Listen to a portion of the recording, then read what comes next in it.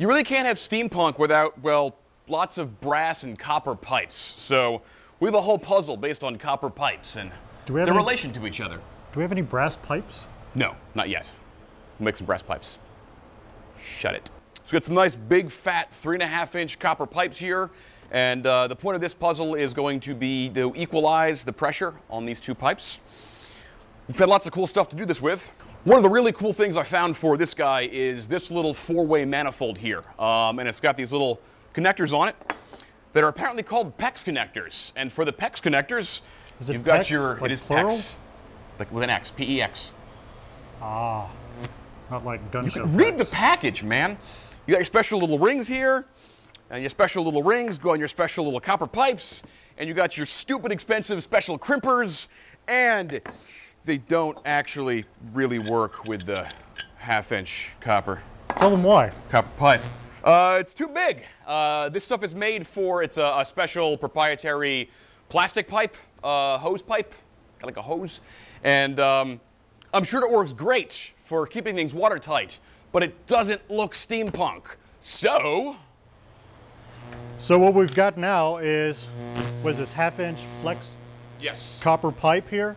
And what we're going to try to do right now, our little PEX connectors are too big for the interior of our pipe here. So what I'm going to try to do is widen them out, try to flare it out to accept that. And so to do that, I made this little tool right here. I took a piece of aluminum stock and milled it out on our lathe. Here's some footage of me doing a little bit of the final work on making this.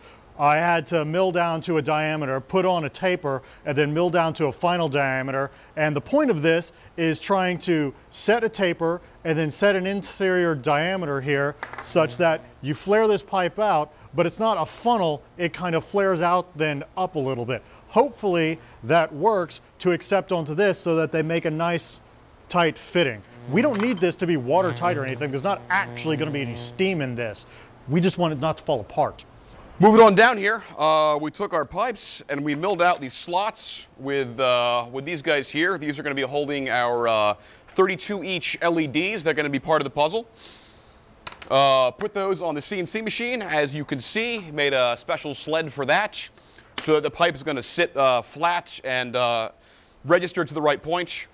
And then milled out that oval to receive that guy, and that'll be receive all the LEDs. That'll be part of the indicator for this. And so the way these things are actually going to work, you might be looking at this and wondering how the hell you're going to put an LED in there.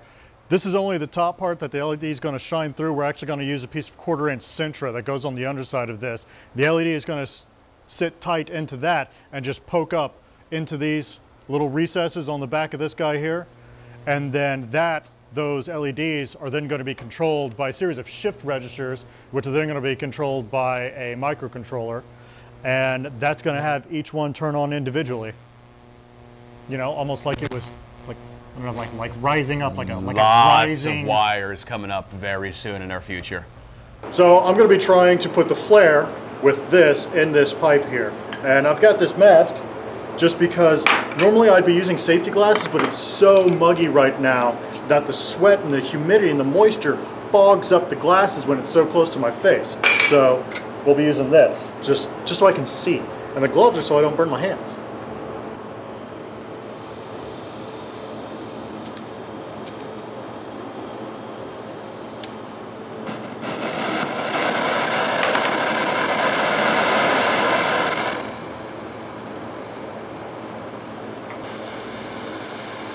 So right now what I'm doing is, I've never actually done this before. This is all throwing science at the wall here, but my thinking is that if I heat this up, it's going to be more accepting of taking a taper from my aluminum mandrel there.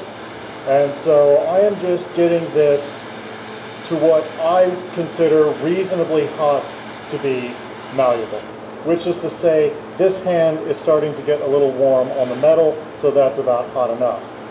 Now, we're going to try to take this taper, stick it in here with this hammer.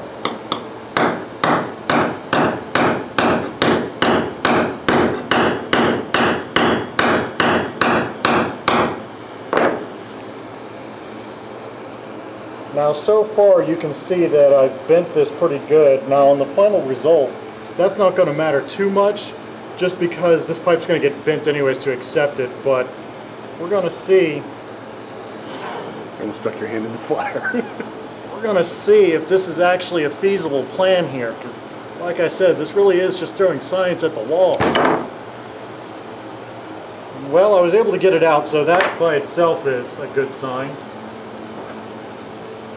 So let's take one of these and see what kind of fit we get out of it.